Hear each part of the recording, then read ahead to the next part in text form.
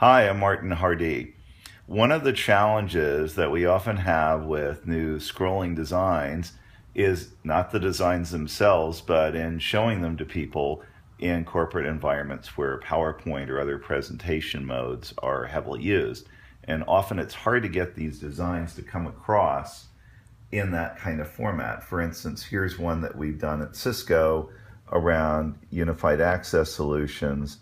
And you'll see it's a very nice design. There are a lot of really cool features, but to explain them to various teams that are looking at them, we really like to be able to annotate and talk to them in a PowerPoint beyond just showing them now that they're live on the website. We could just show them on the website.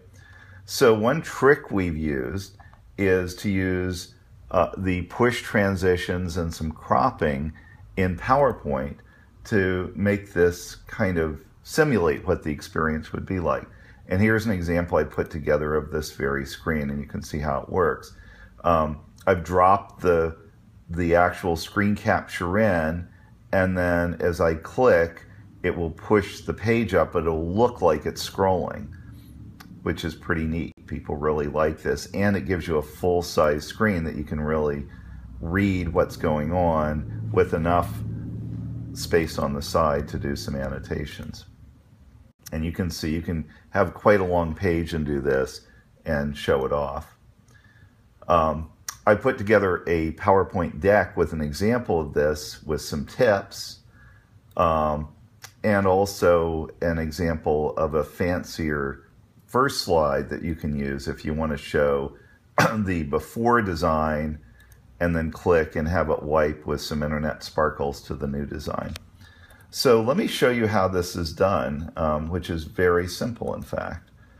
What you do is set up a slide, you drop the image in, and then depending on your version of PowerPoint, whether you're on a Mac or a PC, the actual access to the different tools will vary. But the main thing that you want to do is to get into the picture tools area and crop the image. Click crop. And what you'll see when you go down, you can see there's a very, very long image I've dropped here of the entire screen. But you'll see these little crop marks down at the bottom, and what you want to do is just crop them to the slide. It'll be obvious why in a second. So if I go up here, it'll jump to the slide. I can crop it right here, just as I'm doing. And it's giving me a perfect crop. When I deselect, you'll see it cuts off the image at the top and bottom, or in the bottom in this case. And that's true, even though the rest of the image is there, it crops it off.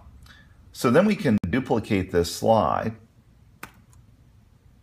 And now I'm in the duplicate. I can get rid of this text up above. I might, in another, if I had more time, choose a different format. And always be careful what you're selecting. And then what I can do is select the image.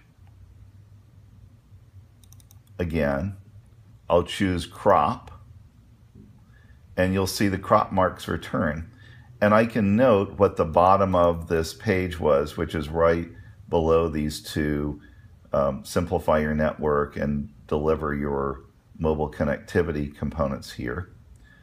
Basically what I want to do is grab the image and just scroll it up within the actual cropping.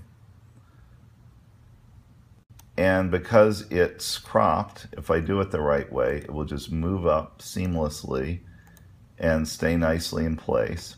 And I can just check that this is at the top of the cropping, which isn't yet, so I'll move it up just a little bit more there. And then the next thing I'll do, I can get rid of the slide title thing. Of course, it won't show up there in the real presentation mode.